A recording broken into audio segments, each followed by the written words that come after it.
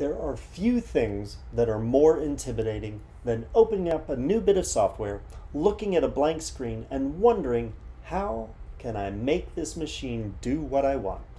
So let me give you a few tips on how to get started with Igor Pro. There are other data analysis packages out there.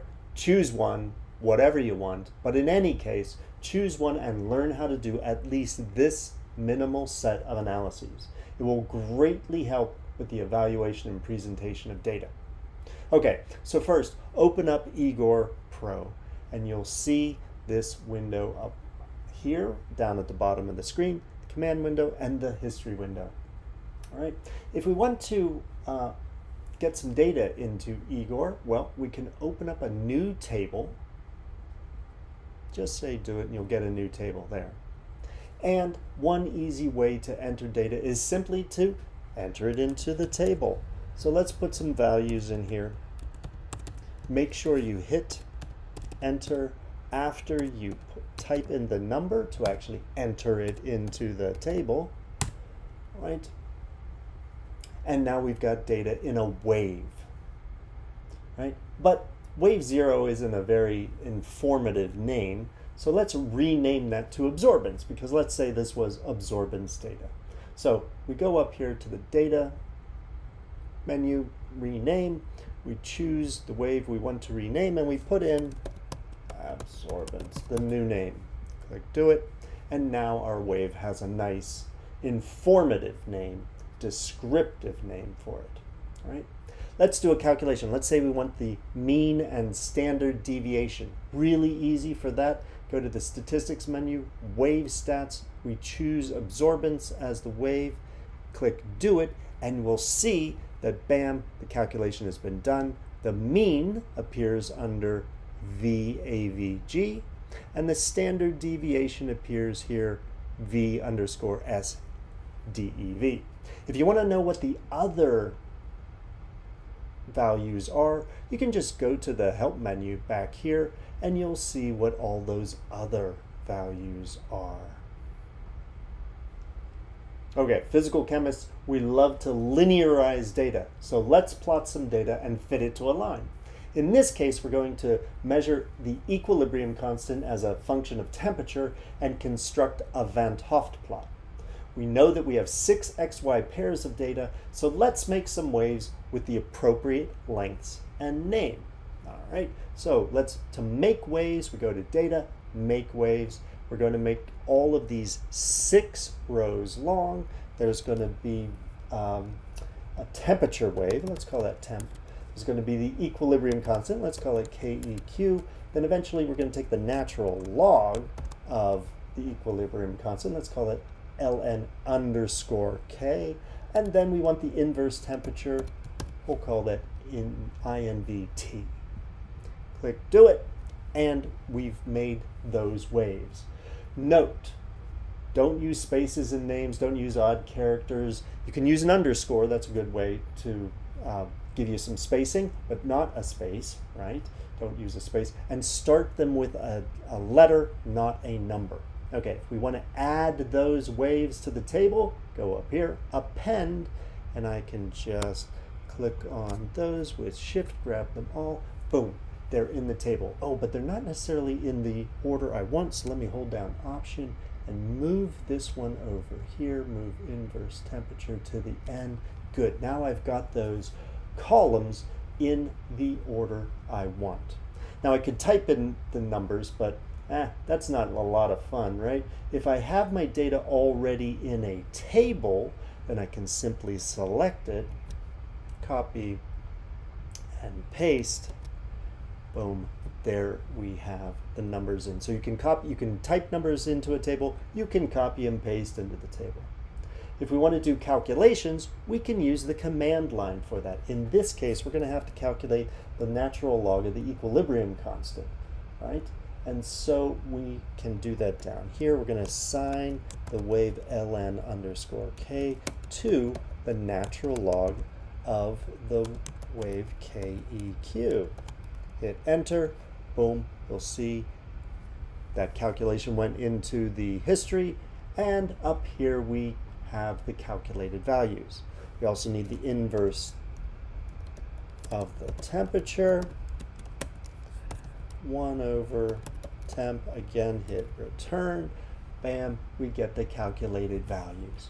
If you'd like those to be formatted a little nicer, we can do that too, right? Just select a decimal with 1 value, or we can make them a scientific number with a couple of digits. Say we wanted a decimal with 3 digits, or a scientific number with 2 digits. That we can easily format. Now everything looks great. All the other digits are still in there, so Igor's going to do the calculations with all available digits. Don't worry about that. What about our plot? For a plot, we go up to Windows, New Graph, and we're going to plot the log of the equilibrium constant versus inverse temperature. Bam, there we go.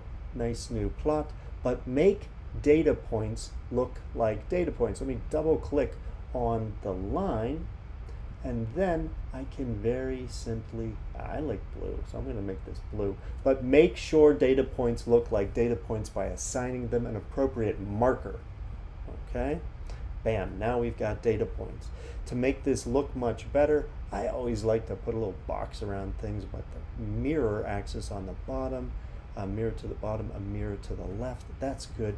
But what we really have to have always is appropriate labels, right? So the left axis is the natural log of the equilibrium constant, and on the bottom axis we've got inverse temperature in inverse Kelvin units. That's important. Now we want to fit our data to a line. Again, that's very easy in Igor. We go up to Analysis, Curve Fitting, and we're going to look for a linear function, a line, and we're going to do that for ln k versus 1 over t.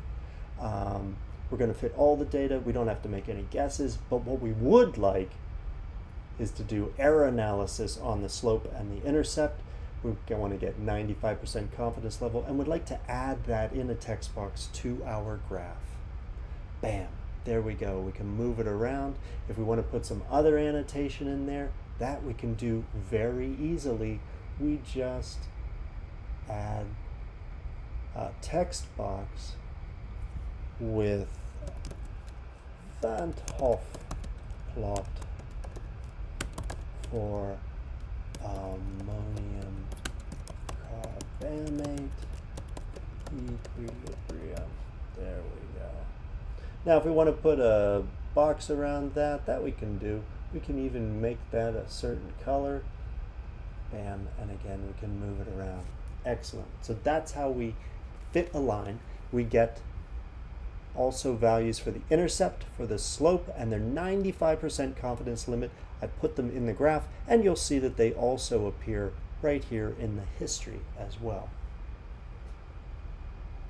Now, sometimes you'll take a lot more data points than that. Say you take the absorption spectrum of iodine in the visible on a UV vis spectrometer. You get hundreds or even thousands of points. You don't want to type those in. You don't want to cut and paste them. What you want to do is load them into Igor. So we can load waves, and if we do general text, that'll load in any kind of data that is comma or tab or space delimited. You'll notice that in the file here, I've actually put the name I want for the waves at the very tops of their columns. You could change those names down here if you wanted to, but I'm going to load those up. Now we could look at the data in a table. That wouldn't be too interesting. What we really want is a new graph of the absorbance versus lambda, the wavelength for iodine, I2. Bam! There we go. We've got a nice spectrum. We can draw that out here. Excellent. Again, you would want to label your axes, the wavelength on the bottom in nanometers. And on the left axis, you have absorbance. Right. Say we wanted to find where one of these peaks is. Well, we can expand by just dragging with our mouse there, and there's one of our peaks. Now, if we wanted to figure out where the top of this peak was, there are a couple of ways we could do that. We could show info and get some cursors, and we could place a cursor up here and go, well, that's kind of like 592.1, something like that. A more quantitative way, again, use fitting. It's really easy to do fitting in Igor, and it's easy to do fitting of just a part of the data.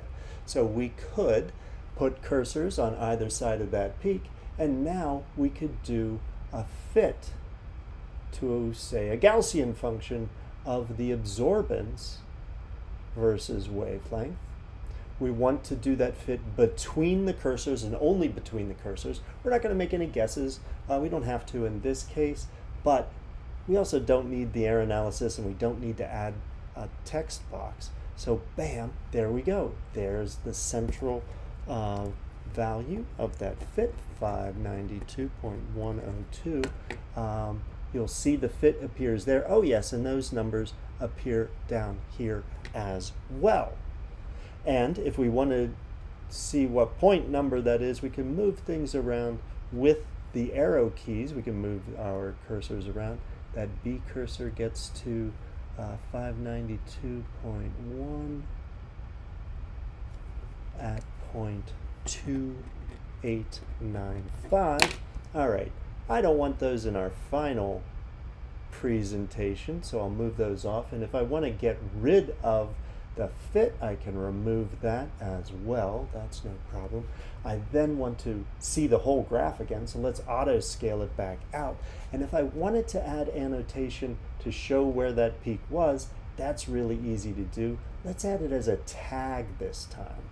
All right, and the text, we're going to say where that peak was, 592.102